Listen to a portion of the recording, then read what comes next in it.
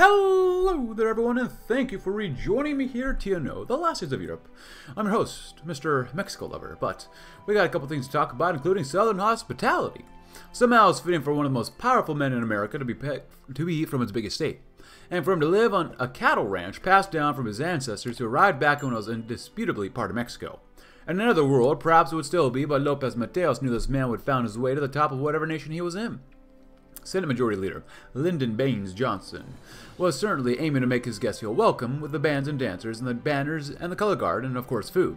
Chicken, pork, corn, biscuits. Lopez Mateos knew visiting the LBJ Ranch would entail a huge feast. But now, as they walked along a gravel road observing the cows in the distance, they could turn away from festivity and towards more pressing matters. So it's a Chamazal again? Asked Johnson, scoffing. El Paso wants to settle it. Texas wants to settle it. Heck, I want to settle it back in the 50s, but Ike wouldn't listen to me. But now things are changing, Lopez Mateos said. Latin America is growing, ever more important in world affairs, and the Chamazal is becoming quite the sore spot. An example of American imperialism, as some may say. And the sole instance where the U.S. refused to abide by international arbitration. Now I just need your help in getting a compromise passed through the Senate. And you want me to get Nixon on board? I'm not on good terms with him at the moment. Heck, Jack and his snot-nosed brother are on board, Mateos assured. I talked to the VP, Kennedy, about this as in an informal conversation, and he's extremely interested in the prospects of improving the image of America abroad and building a stronger relationship. Alright, I reply, I'll do what I can. Listening to her. That's a big old E. This little listening tour is all well and good, but you can't go listening to the likes of Enriquez. Have you forgotten what happened in 52? That radical ran against us. Against us? I like what you're doing in Tabasco. Got a real knack for building infrastructure, making good paying jobs for a little guy. Actually getting good stuff done for the Ejidos. Don't suppose you could extend this road, yeah? Here on the map, up the border. Some villages on our side are still living like it's a porfiriato, and we don't have all your oil money. What a speech, Governor Madrazo, what a speech. You truly have a gift. If I may offer a suggestion, though, I think that your points on the development of the cacao industry miss the mark. We should be stressing the provision of cheap corn and grain so that every Mexican have a full belly, not to mention the need for deep reforms to the CNC itself. You understand the youth, and the youth understands you, Madrazo. I don't know how you do it, to be frank. Most prefer listening to that gringo rock and roll racket to hearing to what we fought for in the revolution. How come they listen to you? You spoke well of the Ejidos, but the real issue is that we're not enforcing Article 123. The future of this country is an industrial one, and we must ensure that it's a future for a working class. I like your points against foreign domination, though. Perhaps tariffs aren't the answer? The left speaks in many voices, but we all speak well of Madrazo. So the present opinion of leftists and nationalists will increase. So to apparently get to Madrazo, you need to increase the opinion of the leftists and nationalists. I'm not saying we are going to go down that route for this campaign because I don't really want to. Maybe we've already set ourselves up to basically go down by this point, episode 4, to go with maybe him, maybe Salinas. Well, I guess we won't go maybe Ordaz. I mean that's a pretty generic route though. I mean we might play Mexico multiple times, not one after another, but as time goes on, because that'd be cool to go get all the different routes and whatnot. Which is the region of Mexico. Some friends of mine. The golden glow of the dawn's light steadily fought against an overwhelming darkness over the Sierra Madre Occidental, casting reflections of heaven's vast wealth over the mountains below. And Dolores, however, the only gold that was generated by solar reflection, and there was almost no wealth to speak of. Under Dolores, however, there was possibly a very different question, yet the excavation of this potential wealth was antithetical to the continued existence of the village whose lands were gifted to it in perpetuity. But there are always ways of dealing with that. Angel and his compatriots approached a barren heap of dirt, the third such town in his week. In a sense, he considered himself a traveling salesman for ore, lumber, cattle, whatever else his clients required. Angel could, with time, acquire them with some prime real estate. Free people, free problems. Unresolved mystery among thousands and among the rural's books, perhaps, but not one anyone would care to look at too thoroughly. In places where people already live so close to the edge, little effort would be required to send them packing to somewhere more useful, never to return. As such, he and his men were rather surprised to find a large crowd standing in front of the village entrance. Those in the rear held banners stating General Union of Mexican Workers and Peasants, as well as a handful of trite slogans. Those in the front, however, screaming curses that Angel's men held hatchets, hammers, and other improvised weapons. He had a shotgun, but only a couple of shells, more for intimidation than a serious fight. He raised it anyways, but they did not back down. After a while, he gave a look to his men, they backed away slowly. They had places to be and money to make elsewhere, but they'd be back. We have a cup of drink grape water here, and we have some decaf coffee because I like to get to sleep tonight, maybe. Maybe. But yeah, a lot of conversation with Madrazo. If I don't get in this round, we'll get definitely another round. We should help the entire economy here, as some of you have said. Of course, we're going to work on all these places for building stuff, but we're getting there. Definitely getting there. Also, the more I learn from this campaign, the better I can do the next campaign too. So So we'll see. The conspiracy. The ready-mix factory office was not built to hold 5 men, let alone 5 planning to assassinate the Generalissimo of the Dominican Republic. The tight quarters were exacerbated by the crate protruding over the top of Tony Embert's desk, stuffed to the brim with dynamite and military surplus from World War II that he had stockpiled for the June 14th movement. The 3 M14 rifles that the FBI had provided lay to the crate's side, but was almost jabbing into Amadito's stomach. A briefcase of $12,000, give or take a Benjamin, sat in Embert's desk chair awaiting a plan. Salvador whistled. He had enough dynamite here to blow up the goat and the whole stage. He's got ready at Mocha. A moment of silence before De La Maza answered. That's not enough. Blackie Trujillo on Rumfies, Johnny Abs, and every darn Calais in the Republic would go into frenzy. They'd burn Mocha, my home, to cinders. Imagine what they'd do to June 14th, but for months, in every city, to every family. No. John Diaz looked up from the rifle. He was inspecting to meet Antonio's eyes. We need to give Popo Roman and the military time to take control instead. If we assassinate Trujillo in a remote location. Amadito chimed in the evening. He always heads to San Cristobal for sex. Probably has dragged half the capital's women there by now. There's barely anyone on the road then. The lieutenant turned to the silent Embert. We need one heck of a car to chase him down. Tony Embert nodded slowly. Well, the economy's looking pretty good for now. Now we're doing industry without smokestacks. So we read this one last time. If you're running this one, please go ahead. So we'll have the Titans of American Transportation. Lopez Mateos and Secretary Ordaz looked over the next portion of the itinerary, and the hotel lobby over a cup of coffee. The smell of eggs and bacon permeated from the direction of the kitchen as the two had decided to order the American staple for the day's first meal. Lopez Mateos' fingers over a portion of the document. Forged ties with Americans' heavy industry, the confused president read aloud, then looked over Ordaz. This could mean a lot of things. Ordaz, what kind of heavy industry were you thinking about? Also, if you're wondering about Canadian investment, please go ahead too. I read that last time. Yeah.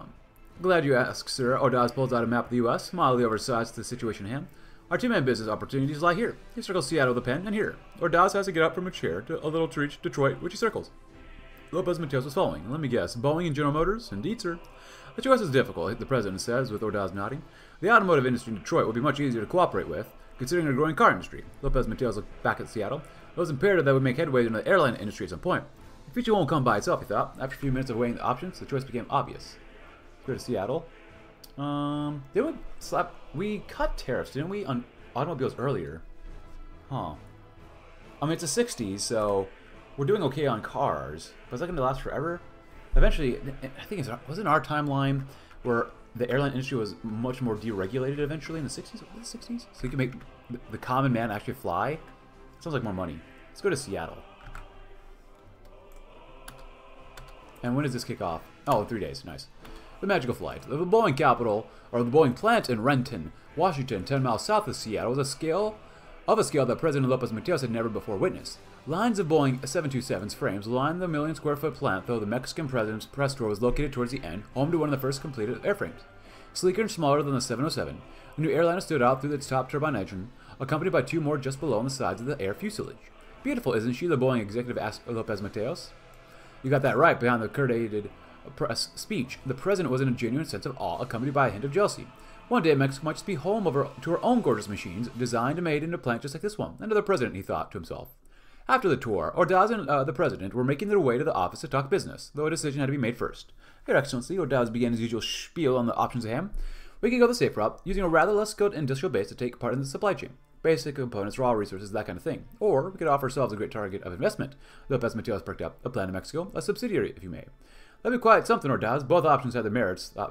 Though Mateos knew Ordaz had a preferred opinion, Ordaz, you seem to have thought through this. Would you propose? Play to our strengths, offer access to our resources.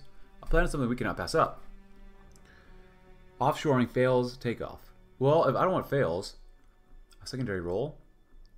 Let's play to our strengths. I don't want to do anything that fails. Maybe that was good to do, but... Now boarding Aeromexico Flight 14, economy class, Javier dragged his bag on the tarmac, not before taking note of the flight's exterior. The humming of the 3 Pratt & Whitney JT-8Ds in the rear of the craft was a dead giveaway. This is the brand new Boeing 727 straight off the assembly line of the Boeing Renton factory in Washington State. The classic Aeromexico livery. A red horizontal stripe down the fuselage was shining with polish, with the classic Eagle Knight logo at the tail fin finishing the pattern.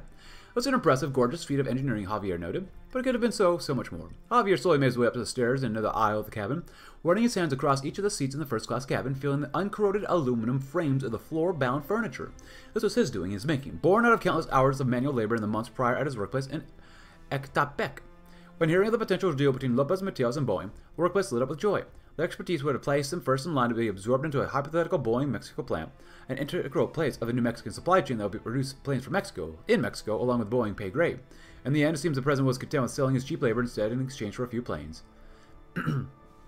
Such childish hopes, Javier thought. Why go through the cost of making a new plant when you can remain a subservient part supplier to Uncle Sam, content with mediocrity and stagnation? Such innovation should have to wait a little more, he guessed. Sitting down, Javier mumbled to himself, Mexican miracle, my butt. Yeah, maybe I should have done this one. I guess maybe we're going to go with Ordaz. That's probably a generic answer for that one. But now we're at 5, which is a little concerning. But if it's at 5, it's negative. So you got this ugly American. Ooh. So we'll see what happens. And hopefully the coup kicks off.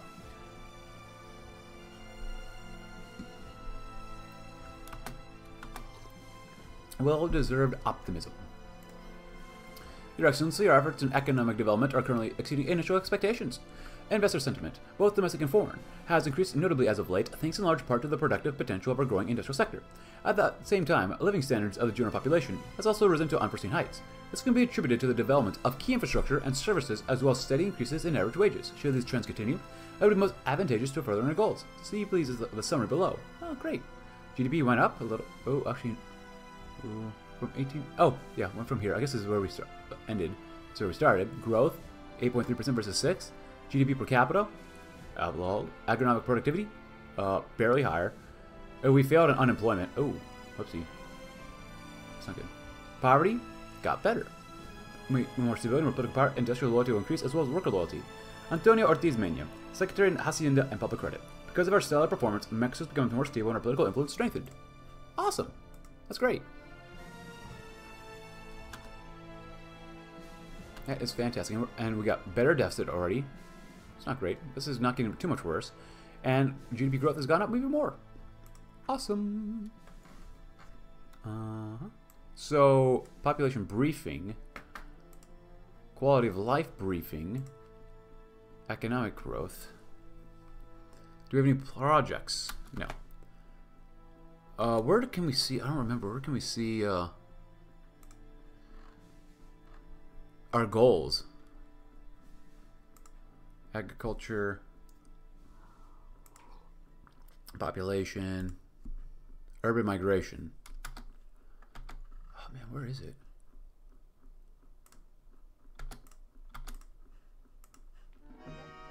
Isn't it supposed to kick off? I guess we could do that one too if we really need to. Well, the Chamazal. The time's coming to put an end to the Chamazal border dispute. Presidents Lopez Mateos and Nixon will meet in a landmark ceremony to ratify the treaty recommendations made in 1911. 366 acres of the Chamazal will be granted to Mexico, along with 71 acres of adjacent Cordobal Island area. The United States will receive 193 acres. While officially no money will exchange hands, Mateos has arranged for a large sum to be wired to the states through an independent bank as compensation for U.S. infrastructure that will end up on Mexican soil as a result of the deal. A memorial will be erected commemorating this historic occasion, with two neighbors working together towards a peaceful resolution to a conflict. A great day for Mexico, and a great day for the U.S. Disembodied voice. Words flowed from Carlos Maduro's mouth in torrents, then trickles. Sage whispers and explosive shouts caught ears from Morelos to Yucatan. The first inkling of a reformist press would take each well-crafted phrase and stamp it onto paper, capturing the unending dictation of the southern cyclone. But the man himself knew it was not enough. Madrazo had established himself as a successful governor, a regional leader, and a man of the left, but the latter was still too fragmented and fractious to influence Lopez Mateos' decision on who was to succeed him. And so Madrazo would roar on as the revolution had. He would shore up support, create a durable force for action over the next sexennial. The coming presidency for the sake of Mexico needed a unified reformist bloc in the PRI and a focused cadre on the streets, and he would build that base himself, one speech at a time. He has unified the left, but true influence has managed to evade him. Oh. My bad. For those who wanted him. I'm open to anybody and everybody here for now. Slightly comfortable, huh? Moderately comfortable. Slightly desperate. Slightly comfortable. Slightly desperate.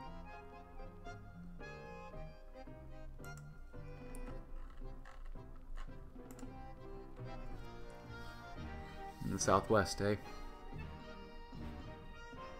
It's mostly rural.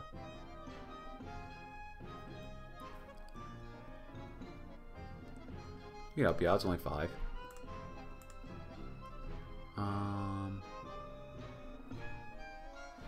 Where's the loyalty at? Ottawa or Vancouver? We'll read in just a moment. So worker loyalty is 89. It's not bad. Peasantry's looking pretty good too. It's not bad.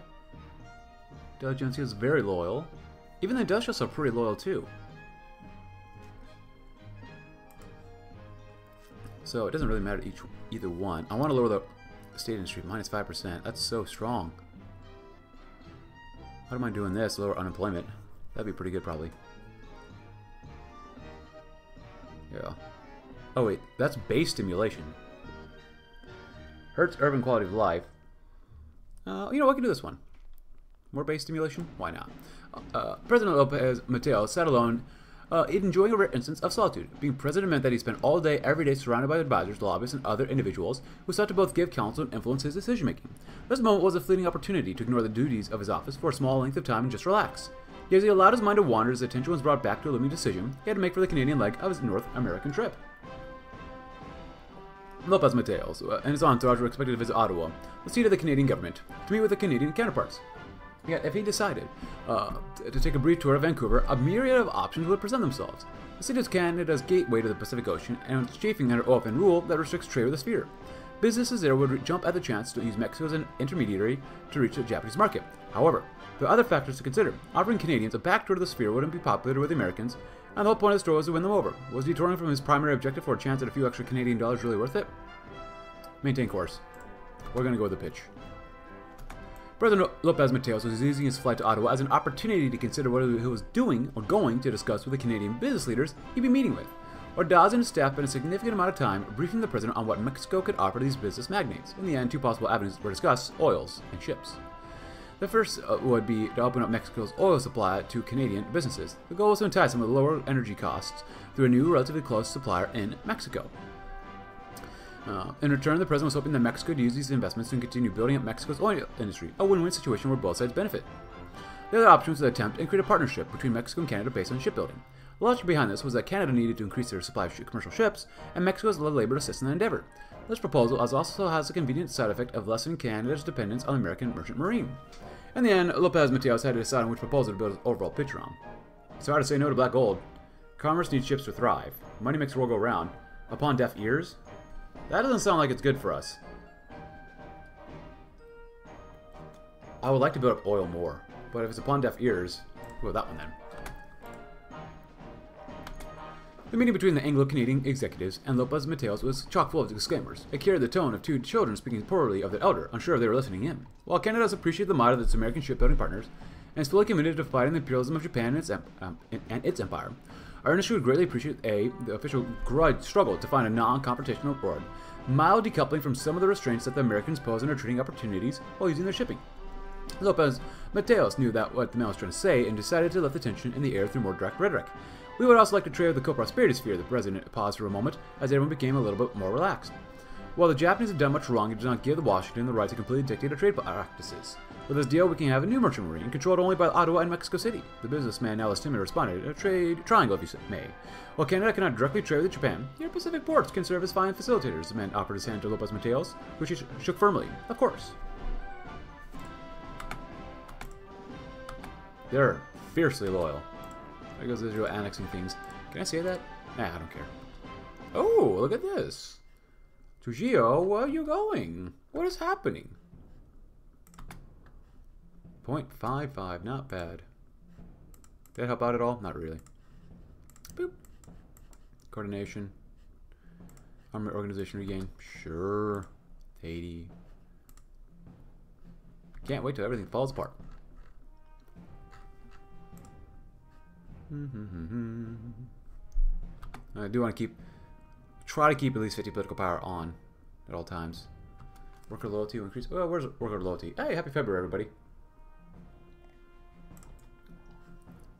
Yeah, 84. So we want to increase urban quality of life. Quality of life. Slightly comfortable, moderately comfortable, slightly comfortable. So places that have very urban, we want to do that one for. So population. That's not bad. That's actually pretty good. Is there any? I didn't realize at the time. I just read stimulation. Is it base stimulation? I want more, really. So we can't do anything there. Public housing. Public housing. Quality of worker life. So.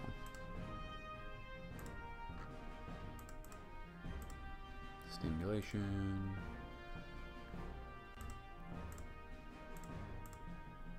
Of course, Mexico City is going to be very urban. We want the most bang for our buck. That's not bad. Central North. West. Slightly urban, moderately rural. Obviously here would be best. Quality of life here. It's pretty good. But that increases the amount of urban migration we're going to have.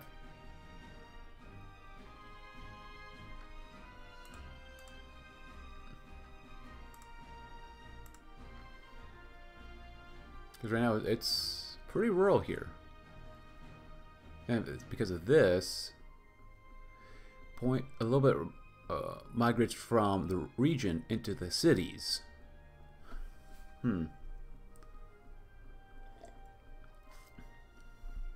increase the quality of life here for urban people, but it's going to hurt us. Accelerates urban migration. Can you have the reverse?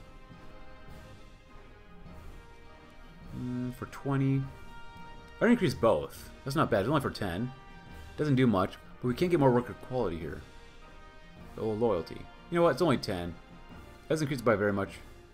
Does quality of life decrease? That is my question. It doesn't look like.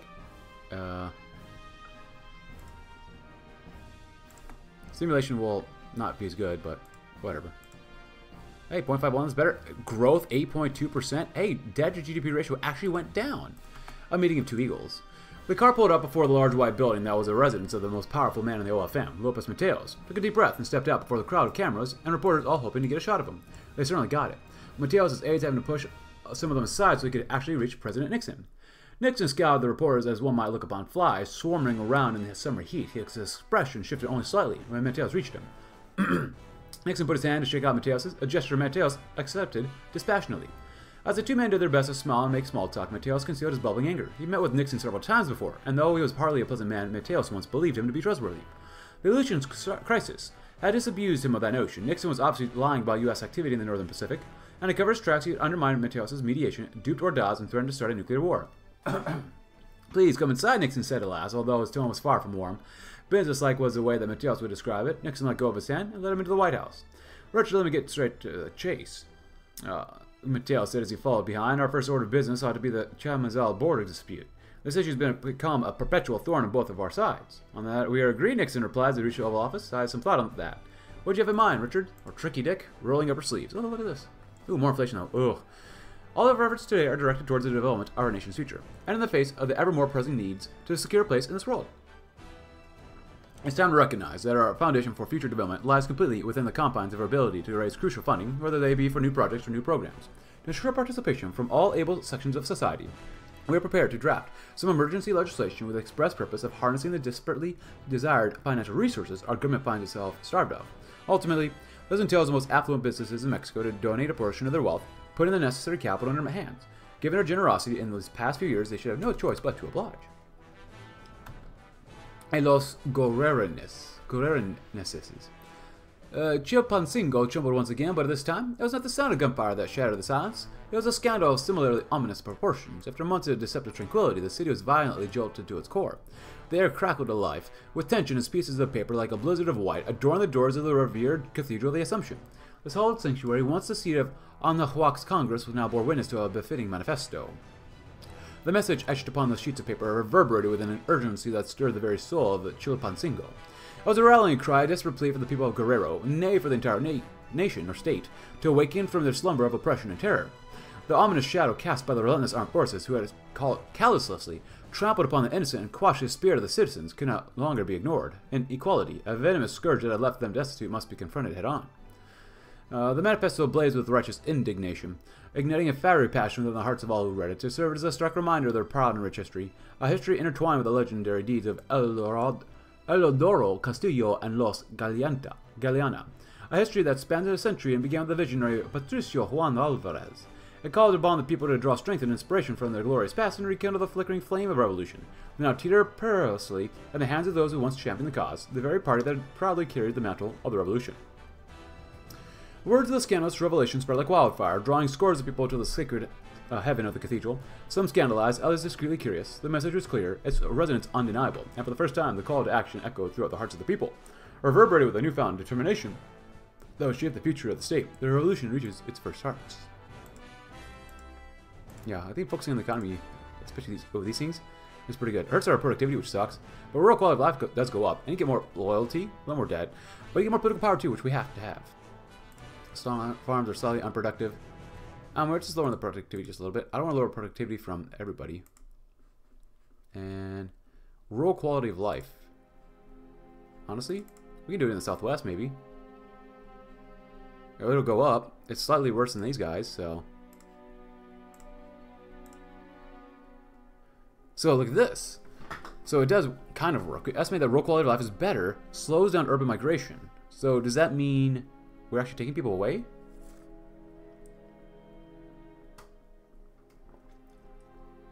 Oh. The Rio Grande flow is undeterred. The 1911 arbitration results are the surest path of solving the dispute, I've come to believe, Nixon answered, as the two sat across from one another, surrounded by the trappings of the Oval Office. That ought to settle the matter and keep both the peoples happy. Mateo's grinned despite himself. Yeah, it settled go over well with both parties and the people. It won't make much convincing at all to get them on board. It was as if a weight had been lifted from Mateo's shoulders, even if the real battle was yet to come.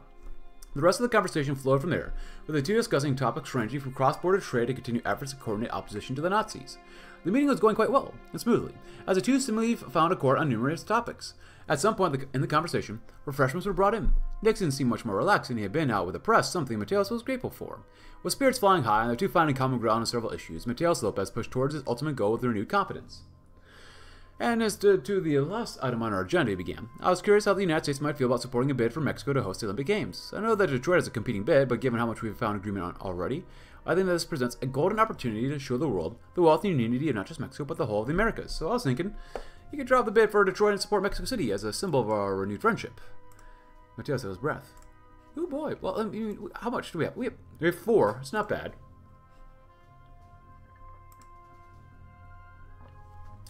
Unexpected overtures. Yeah. So, strong position. Come on. The sweet taste of legacy. I've already spoken with the U.S. Olympic Committee, and they've agreed to a compromise. Nixon explained as he began pouring some champagne for a toast. The plan we've agreed to is this. The OFM will support Mexico City as part of the next set of the Olympic Games. In exchange, Mexico will support America's bid to host the Games next time we're in the running. Mateos was lightheaded as he finally released his breath he'd been holding in. His mind fizzled almost as much as the champagne that was being handed to him. Gladly taking it, he replied, well, what a well-thought-out compromise, Richard. We'll have to discuss his proposal back in Mexico City, but I am certain there's be no resistance. I will ensure my successor knows that this agreement is essential. Good, Nixon slid forward as they held their glasses together. Unity against the fascists. To a renewed friendship, Mateos clinked the glasses together and took a sip of his champagne, letting the liquid slide across his taste buds. The tingling sensation it left behind was just a feeling he needed after a victory like this. It was as if he could already hear the cheering crowds filling the stadiums across the nation. He could see the press from all over the globe coming to see the wealth and prosperity of the Mexican miracle. And he could feel the jubilation of the masses, inspired to see Mexico triumphantly rising to a position of prominence on the world stage. And to a lasting legacy, Mateos said through a wide grin, let the preparations commence. All factions of PRI give us that support. Are we a stressed out person? I mean, don't get me wrong, I feel a lot of stress too, but I'm going to close that one out for now. New public housing, urban quality of life. Well, let's see anything over here. Sponsor industry. Unemployment. Really destroy unemployment.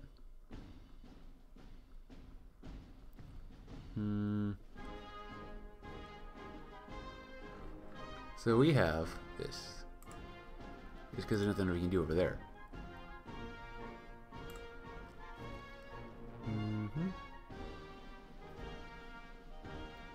Plus 6% stimulation, that's not bad. What's your base? 45.75? Oh, no. 45.24. Slightly active, moderately active. Yeah, you're moderately active, slightly inactive. Moderately active, that's good. So if we do, I want the 21. Unemployed population.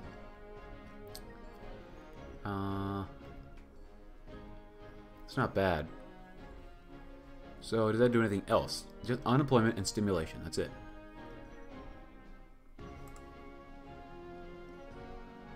What's your base?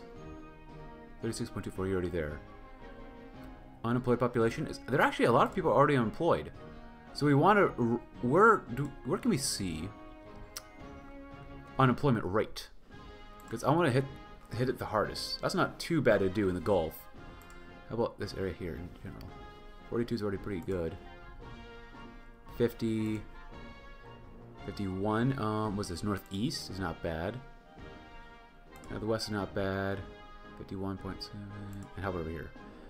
51.6. It doesn't really matter too much. And what do we say was here? 47%. That's a lot less people that are unemployed. We're going to do it in the center here, maybe. Just because we get the most bang for a buck, because we got a lot of population here, I think.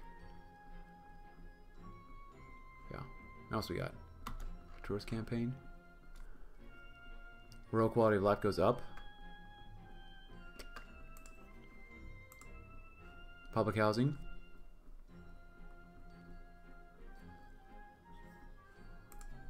Cool.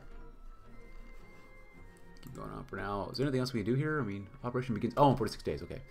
Supply. We could probably get a little more supply. 15 political power. Operational strength. Ooh. Going to 2. This. That's fine. It's fine to spend that as well. Fine. 100. Minimum 38. Malagasy. Good cooperation with America. Nice. Unemployment or poverty? It's looking better. Happy March, everybody. So everything falls apart, of course. Hey, less than 60%. Nice. Good stuff. Improve working standards, urban quality of life. Extremely rural there. Quality of life. Urban quality is just a little better. Urban migration. Extremely productive, slightly unproductive. Yeah. Maybe you want that, though. Southeast, we can do stimulation. 10%, wow.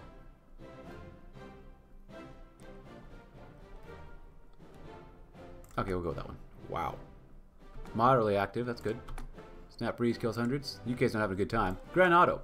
The Chevy by Biscayne sliced across the parking lot of De La Maza's sawmill, swerving around staggered cones. From its right-hand side rang out shot after shot from the M14.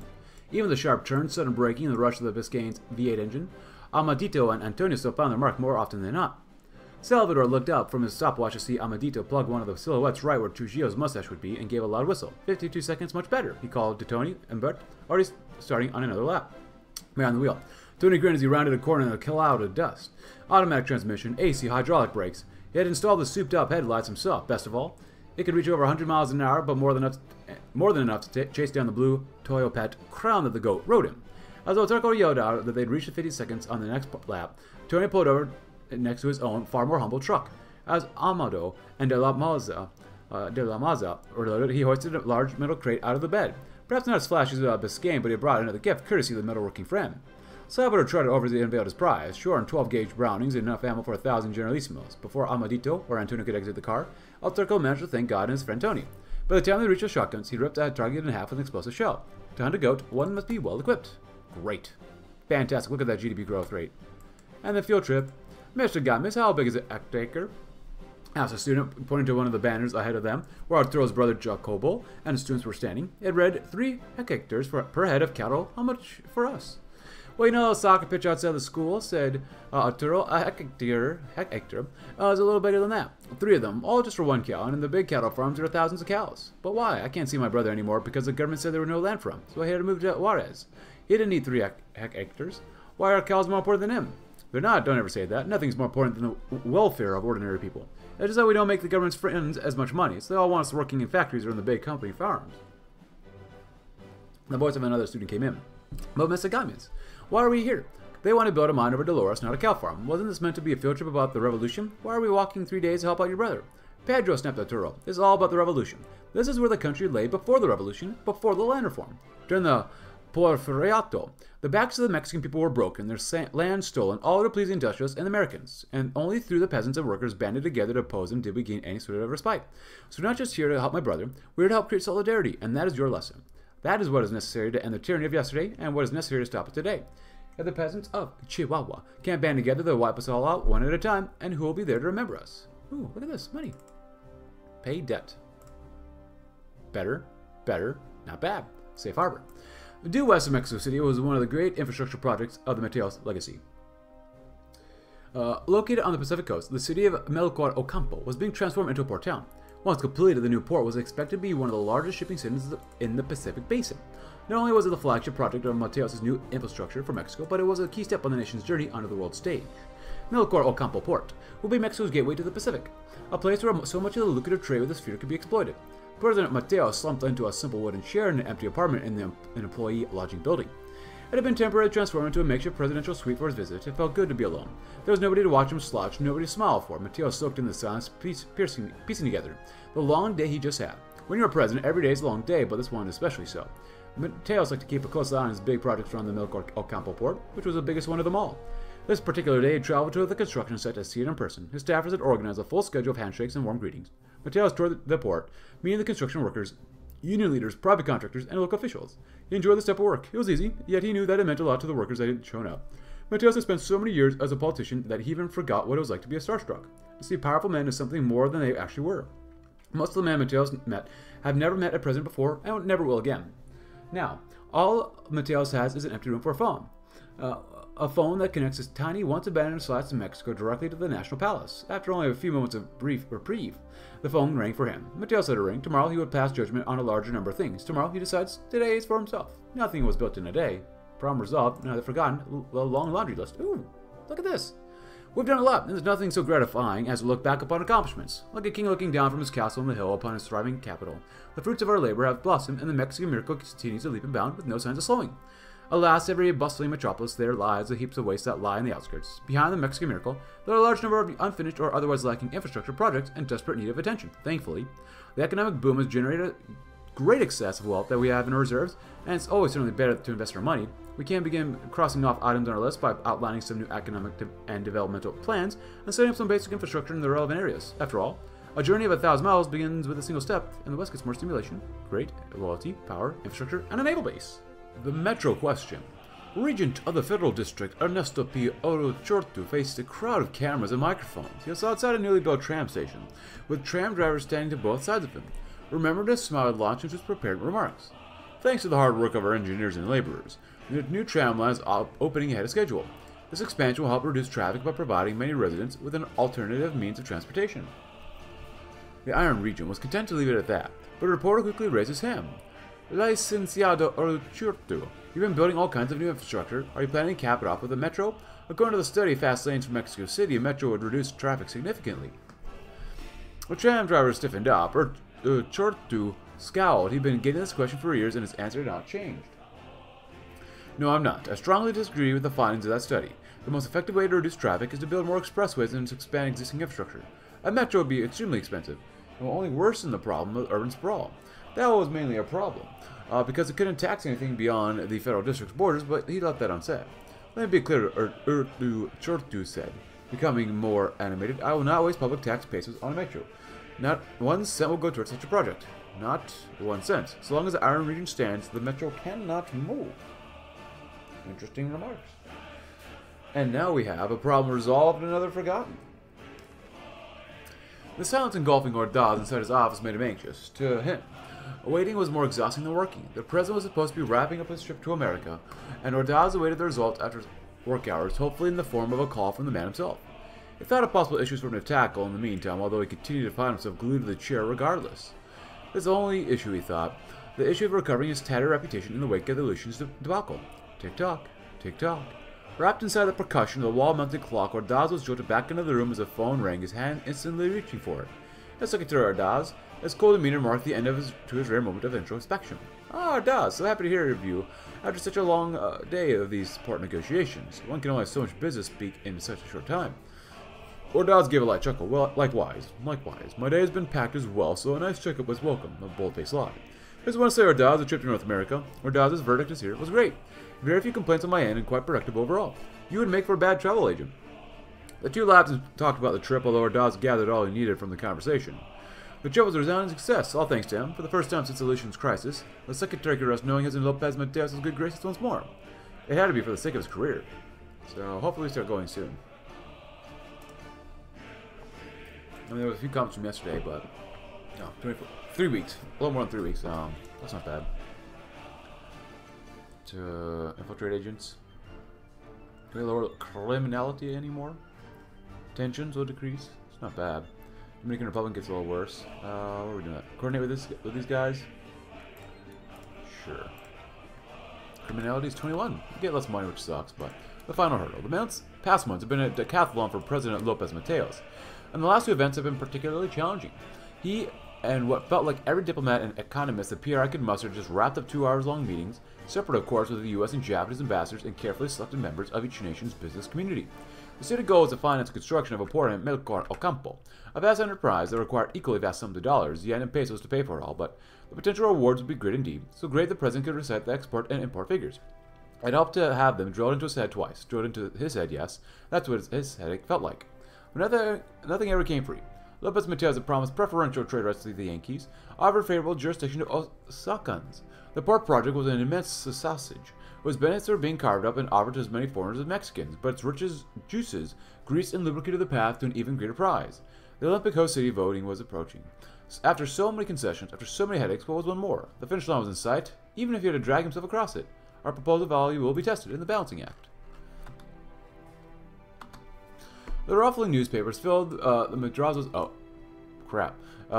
office as he shuffled through the issues. Page after page, article after article, and not a people bought the port as Melchor Ocampo would be selling away his country to the Japanese and Americans in a few years' time. Not even his contacts in Mexico City had any reports on protests or complaints against the project. Signed, the governor reached for the table as he put those papers down, instead grabbing his cup of coffee and turning around the face of the window. Those cells must have gotten to him, or Daz and Salinas, he thought, gave away all the country's resources just for an ounce of popularity with a big man.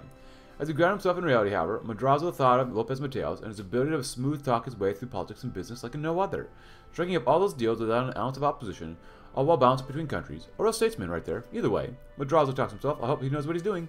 A tightrope between giants. We should quickly seize any political opportunities we have gained through the negotiations.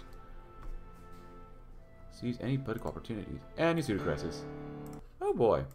Out with the crash. Let's see. Mexican Miracle. Yeah, this hasn't really changed. Slightly more influence for us, but not much. And we have no other projects here yet. So, yeah. El Tapado enjoys stability. I guess it's high. I guess we'll probably go with him low. -5. Ooh. Unexpected overtures. Look at that. Proposals 4, which you guys remind me of. State of the War on Fascism. Nice. Ooh, 1 out of 2. Ooh. An Olympic outcome. Nice. What's only back America's 1972 bid. Celebrations are in order. Leftists and nationalists. Memo from Secretary Salinas. For the President of the United Mexican States. Upon opening of Tokyo Exchange, the bankruptcy of Yasuda Corporation caused double-digit. Lopez Mateos ran his fingers across each line of the Secretary Salinas' report. On each page, it trembled just a little more. Widespread ripple effect in Hong Kong, Manila, Calcutta. He skipped a few paragraphs. Japanese investments in Mexico affected as well. Crap. He continued. As President had much left in store for him, unfortunately. Reading a report after affected companies and stock prices, the President skipped all the drug and impatiently went straight to the bottom. Massive layoffs throughout country reported, supply chains disrupted, protests ranging in Federal District, San Luis Potosí. It continued, concoction of terror and morbid curiosity driving him to the bottom. GDP expected to heavily contract. Oh. Monthly stimulation goes down. Oh. Monthly poverty change. Oh. Oh. Sets political power to 200. So wait, so no matter what, even if I spend it now, it's still gonna go down, isn't it? Or let's save it real quick. Oh crap, that's not good. We were doing so well. Japan screwed us. So you should rely on the US. And then the US is gonna falter. Huh. Resource extraction. A little more debt. Subsidized mechanization. I like the farming productivity. Also, is good to do. At least that's going to help mitigate it. Maybe just a wee bit. I still want extremely good farms. More productivity. Slightly unproductive. Yeah, I mean, 30%. They're down to what? 28%. Agricultural productivity goal.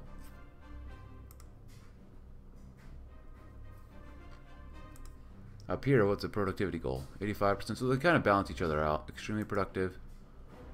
Can you get to 100%?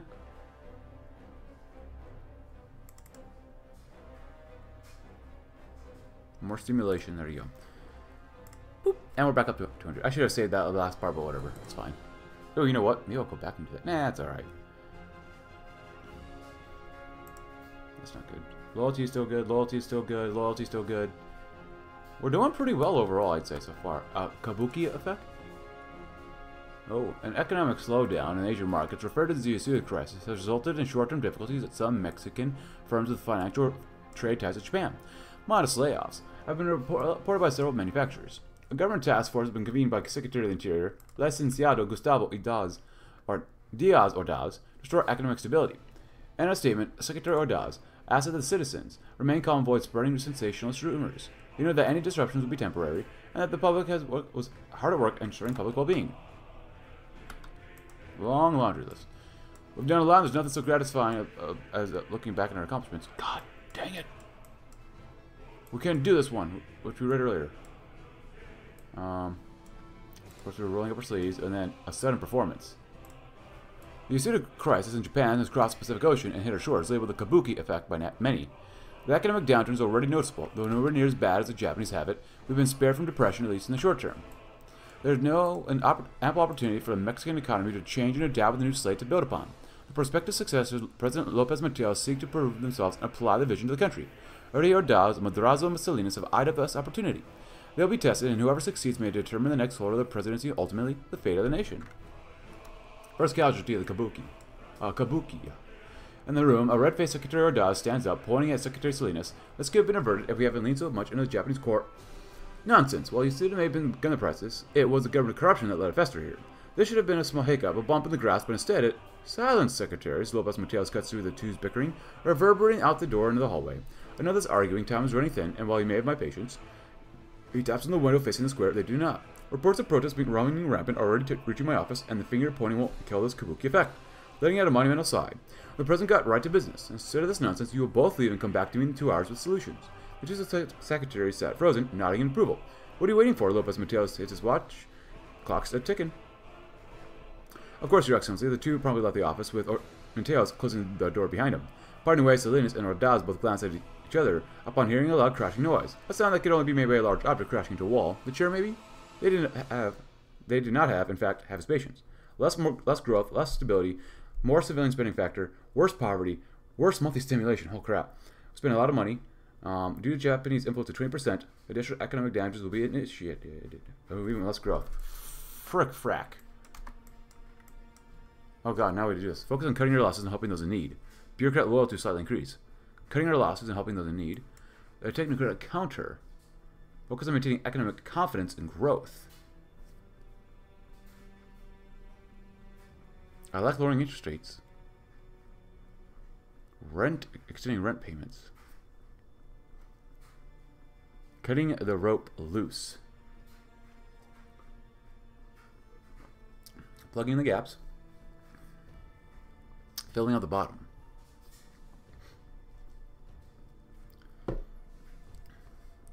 Emergency package relief. Inflation will increase. Oh god, I don't like that. The Tabasco solution. DFS support for Madrazo will slightly increase. Monthly stimulation goes up by 1%. Intertwined interests. Monthly stimulation goes up by 0.25%. For Ordaz will increase. Or, over here, bailout effort. New industrial decisions. Here's GDP by 2%. Drop fiscal burden.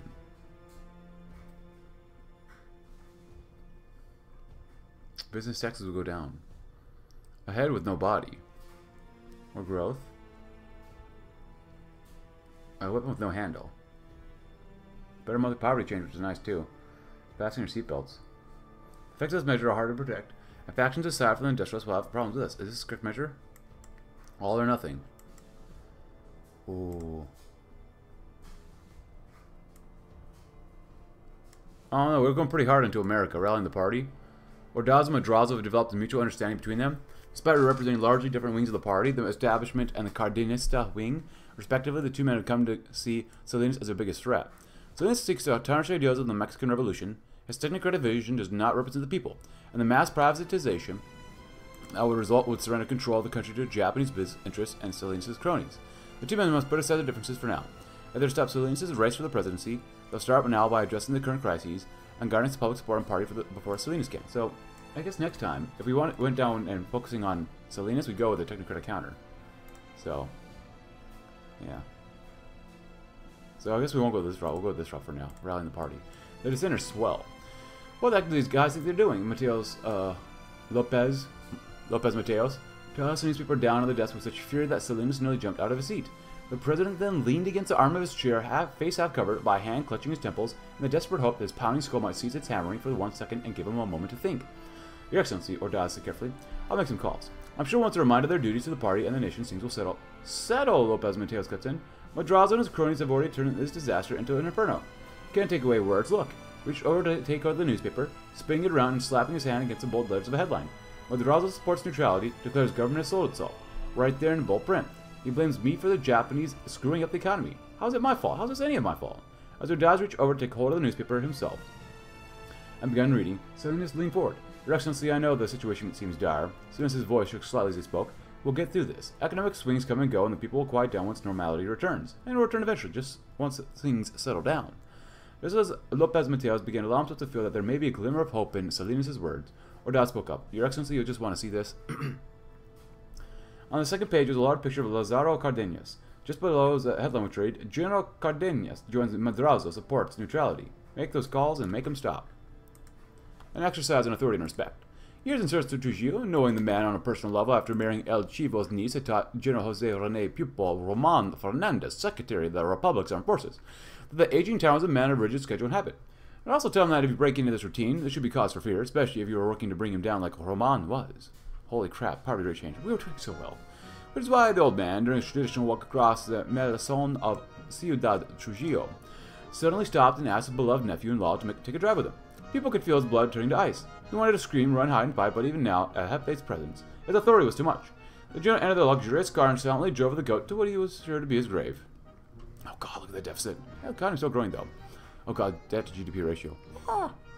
Instead, the road took them near San Isidro Air Force Base, one of the homes of the Generalissimo's proud and beloved Air Force, before stopping close to a small lake of sewage near the base, a smell nauseating him from inside the car.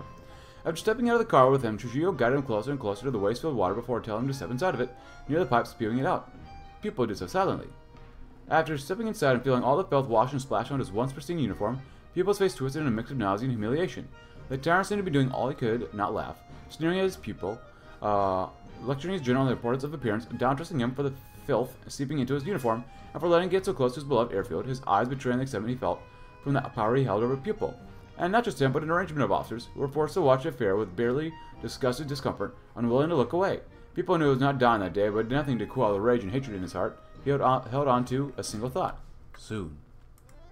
A short walk in a quiet building.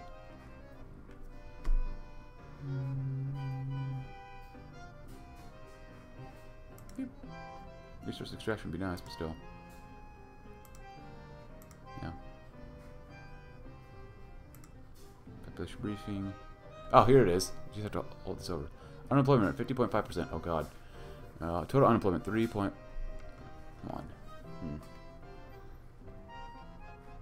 Oh, this is what we've been able to accomplish. Unemployment rate technically has gone up, which is not good.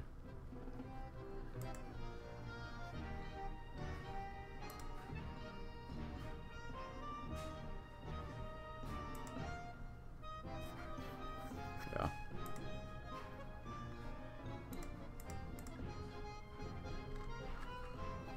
One might not think that an economic upset in East Asia would cause turmoil in the government of Mexico an ocean away, but here Manuel Telbarrald was, looking warily down every hall in a way in order to gauge whether or not he was walking into some sort of political trap. As foreign minister, Barao had a job to do during the turmoil elicited by the Yasuda crisis, deciding on a hallway that didn't look as though anyone was waiting to ambush him inside it. The last thing he needed was to be assailed by some rube trying to win political points. The Palacio Nacional itself was filled with signs of people scrambling to manage the situation as one might expect, but there were only brief glimpses of the real chaos. The faint cacophony of telephones ringing was audible just about everywhere in the building, and was almost knocked over multiple times by the many secretaries racing to relay some news to whomever. As he moved from place to place and spoke from person to person, he got the occasional glimpse of the storm he knew fine well was brewing within the PRI, a pair of men shiftily swapping messages. One of Miyoshiro was recognized from Ortiz Menya's office. A secretary, finding an envelope on their desk, turning pale and reading in her son's silence, given some task Baral would rather not know about. They were all moving now. Baral knew the Japanese had fired the starting pistol without even realizing it, and the factions within the PRI were to swarm to secure their positions, so it would be a bloody affair, but it would start the next sexennial. Of course, everyone would be in on it. Talking to an aide about correspondence with Tokyo, Baral spied a person approaching from up the corridor that he knew for a fact was close to Madrazo. Politely bringing up the conversation to a close with an order, he slipped through a nearby door and passed a pair of offices, moving swiftly onto his next task. As for Mr. Baral had a job to do, and it involved trickery. At least this time. To whom it may concern, esteemed Undersecretary Oroas del Bilbo. Hope you're doing well. In this brief period of economic turbulence, the health and well-being of our civil servants, especially those occupying such a lofty perch as inside the National Palace, is of great importance. Times such as these have often led to panic and ill decision, causing undue damage to the body, which for those of our profession ripples outwards to the body politic. This potentiality leads us to present our current concerns, of which we are writing thereof. It is our understanding that your esteemed person is currently in possession of an unfinalized report concerning the effects of the Japanese economic downturn on the mineral sectors, pending revision and submission to the Office of the President. While perhaps correct in some purely material figures, the conclusions it reaches are short-sighted toward the long-term benefits of cooperation and integration within the Asian market. To leave this paper unaltered in the hands of the President would be to assign one's name on a short-sighted implication which may damn Mexican economic growth for the foreseeable future. We would like to avoid implicating your good name in such a decision. Similarly, we would also like to avoid any unfortunate implications arising from a set of photographs taken on the 10th of February, 1963, which we have intercepted from attempted blackmailer. You'll find copies alongside the letter. Knowing your good character, we understand that you would never engage in extramarital relations or ingest restricted narcotic substances on the date specified, nor would you do such a thing on September 5th of last year, March the 23rd of this year, or the previous Tuesday to the time of this writing. The press sadly may not be as understanding. With this in mind, we encourage you to deal with this report in a manner according to the values of the party, economic prosperity in Mexico. And of course, your upstanding moral character. Sincerely a friend.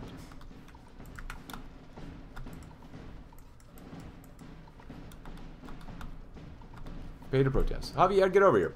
We're wondering when you were going to finally show up, Andreas. One of Javier's former co-workers waved him over to one of the corners of the bar. I haven't seen you since the factory shutdown. How you been? Andreas' cheeks were red as a fluorescent light that hung outside the entrance to the bar, and he swayed between two more of Javier's co-workers who were equally as drunk. I've been trying to find out to keep myself busy, Javier said, as sincerely as he could. What he really meant was that he had done very little beyond begging for work where there was none. I heard from Roberto that a few of you were getting together, and I thought I'd join. Think one of you could pass me the whiskey? Andreas was more than happy to oblige, pouring Javier's own glass before sliding the cloudy brown liquid across the table. Javier took no time to down it at all, letting it burn its throat on the way down. Had a few more shots, intercut with some light conversation reminiscing about the work at the Mitsubishi factory. Javier's head was finally swimming as all the thoughts of his woes were washed away. Hey Javier, I heard from a friend of a friend that if you're looking for some quick cash, someone's paying big money to anyone to join some sort of protest in Mexico City that's starting soon. As long as you're waving some sign and shouting anti-PRI slogans, you get the cash. What do you think? As suspicious as that sounded, Javier needed the money and needed it soon.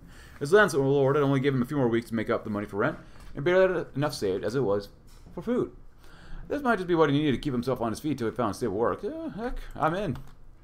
You do what you must. Sir, please, sir.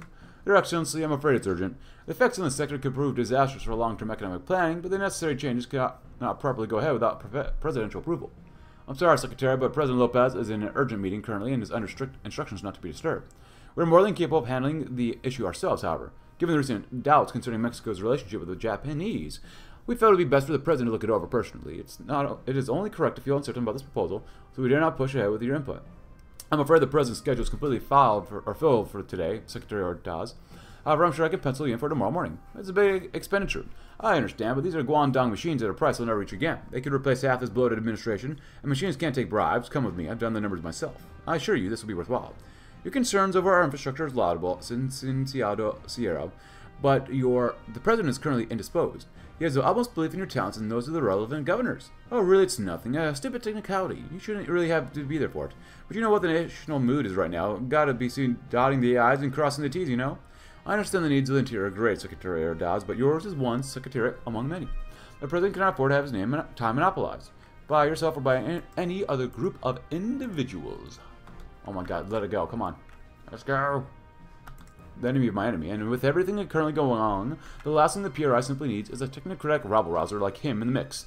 Put simply, Salinas simply cannot be allowed to remain, said one of the voices. Selling us out to the Japanese when their whole economy is in flames, something needs to be done about Salinas, said another. Betraying everything the party stands for, you have to do something, because that smug son of a gun can go blurted another before Alfonso Corona del Rosal slammed down the receiver of his phone. I've been like this for days. The PRI was in knots, and as the president of the PRI, he felt them tightening. The latest order of the day, as Del Rosal has been informed through a multitude of in-person visits and phone calls, that Salinas had to go. Initially, he hadn't planned to do anything. He might not like Salinas that much, but moving against him was only going to piss off President Lopez Mateos and encourage more of this factional squabbling, of course. People kept coming from the groups against Salinas and complaining more and more, and the pressure was on him now to do something about it. Where there was a problem, there was a solution. The problem was Salinas. Del Rosal figured it was worth looking at those who opposed him. Chief among them, of course, was Madrazo Ordaz. Opposed individuals in the succession battle, maybe, but their camps were more alike than they were like Salinas. If those two could perhaps be united against Salinas, Del Rosal picked up his phone receiver again, preparing to dial number. A meeting. He'd organize a meeting between the two in secret, and he'd work from there. Give me Carlos and tell me where I could find Gustavo. Throw down the technocrat. Del Rosal looked from one man to the other. Do we have an agreement? Grudgingly, his interlocutors agreed and nodded. No wonder it was grudging. Even the two men, Carlos Madrazo and Gustavo Diaz Ordaz, had much to gain from blocking Raúl Salinas Lozano out and scuppering his plans to sell Mexico out to the sphere. But they did not lead Ordaz and Madrazo to completely or even mostly forget the very large gulf in opinion that sat between them. The fact of the matter was that fellow PRI grandees, though they were, Madrazo and Diaz Ordaz disagreed fundamentally. Ordaz found Madrazo's idealism ridiculous on a good day, a sign of mental illness on a bad day. Madrazo, on the other hand, found Ordaz's ruthlessness to be at best excessive and, at worst, an outright betrayal of the institutional revolution. But that gulf of opinion was not enough to cause them to fight in the presence of a common enemy, that of Salinas and his technocratic mumbo-jumbo, for the sake of Mexico, and to preserve their own chance of power and influence. Ordaz and Madrazo would work together, so it was resolved.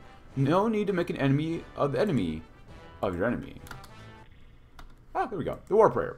God of power and mercy, maker of love and peace, born in 1943 in Mexico City, young Andre Santana had to contend with a world built on the backs of exploitation and international ignorance.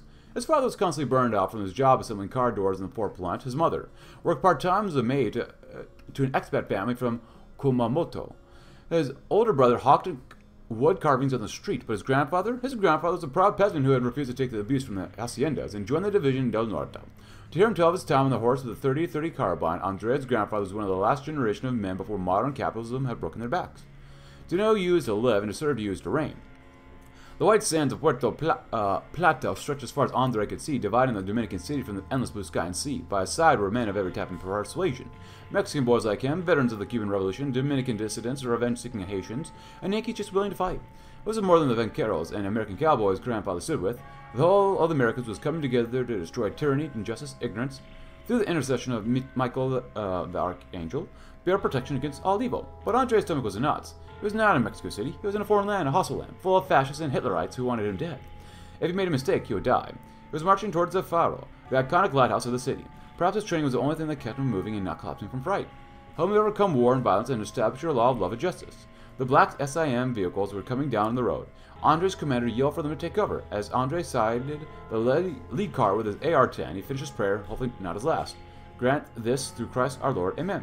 The Legion's invasion of the Dominican Republic has begun. New decisions have been unlocked. Leftists and nationalists receive a medium opinion boost. Cool. Anything else here? Boop. Let's close that one. Battle for suggestion. Enjoys stability. Oh, good. One. Oh, below average. Huh. Unexpected overtures. The Kabuki effect. Ooh. Interesting. Actually, if you want to read this, please go ahead. Boop. And what do we have here? Keeping it in the family was good. Alright, arm's length. Our man in Japan. The cold technocrat. I like technocrats, it's gonna be fun, but yeah. And then the Kabuki effect. Gives his opinion. Yeah. And who do we have over here? Leftists and nationalists. Kabuki effect. Increases opinion. Interesting. So, there's that.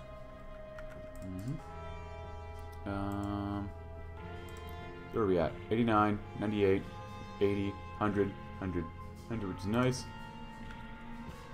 Oh, and the Kabuki effect. Jesus Christ, this is so bad. But I'll think about it there. Tomorrow we'll start with us actually finally getting involved in the Dominican Republic and making sure that we do well.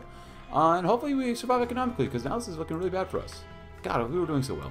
But regardless, I hope you enjoyed the video. If you did, please consider leaving a like, subscribe if you're new, check out my Discord link in the description below, and I'll see you tomorrow as we'll continue on having a great time in Mexico. Well, at least for some of us.